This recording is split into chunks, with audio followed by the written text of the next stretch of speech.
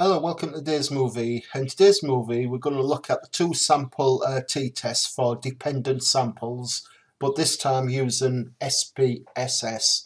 It's really easy to use, but first we'll look at the previous movie where we had Excel, and we'll just remind ourselves that we looked at this in a previous movie, and you can see how complicated it actually is to solve the problem.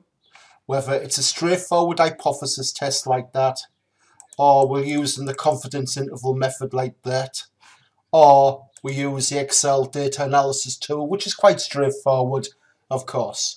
But what we want to do is we want to look at SPSS, and then we'll come back and compare the results.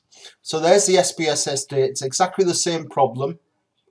Okay, so all we need to do is click on Analyze, click on Compare Means, and then click on Paired Samples t-test. Okay, now notice here, if I just click on there and just transfer those back. Okay, all we do is we transfer score 1, which is x1 into variable 1, and we can transfer score 2, which is our x2 in our Excel solution, to variable 2. If you click on Options, you'll see we have a 95% confidence interval, and that's what we want for this particular problem.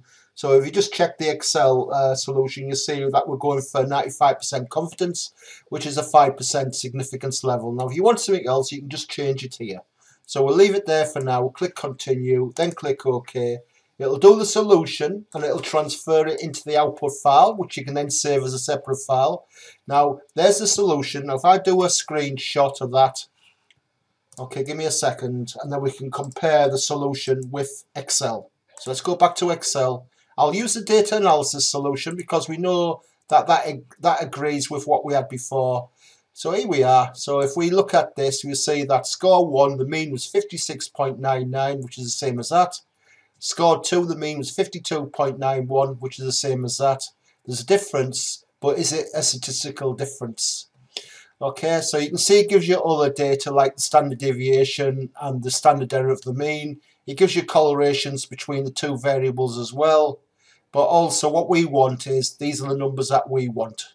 Okay, so you can see that score 1 minus score 2, the average value is 4.07. So if you look at the Excel solution, so I think what I'll do is I'll just cut that out, and I'll transfer it over to here. Okay. Okay, so you can see here that the mean difference between score 1 and score 2 is 4.07444, which is the same as that number there. Yeah.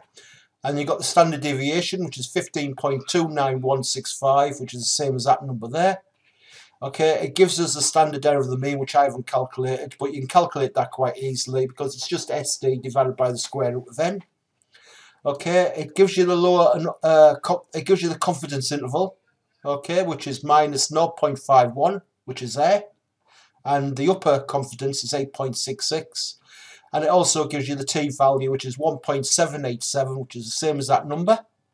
It gives you the degrees of freedom, which is the same as that number, and it gives you the sig two-tailed, which is the two-tailed p-value, as 0.081, which is the same as that number. So you can see that the SPSS solution gives you the same values, but it's a lot easier to use. So my recommendation would be, if I just go back to here, just paste that in there for you, would be, if you're going to do a t-test, then, and it's a two sample t-test, then I would just use the Excel data analysis tool or use SPSS. But you can do it from first principles using the equations and using the Excel functions. But you can see you get exactly the same results. So if you look here, so there's the p-value. Okay, and there's our p-value. So all we need to do is say, well, look, we have a two-tailed test. The significance level is 5%, which is 0.05. That value, 0.081, is larger than 0.05. Therefore, we accept the null hypothesis. And the null hypothesis says that there's no difference between the two scores. Okay, so SPSS is very easy to use. Okay, bye for now.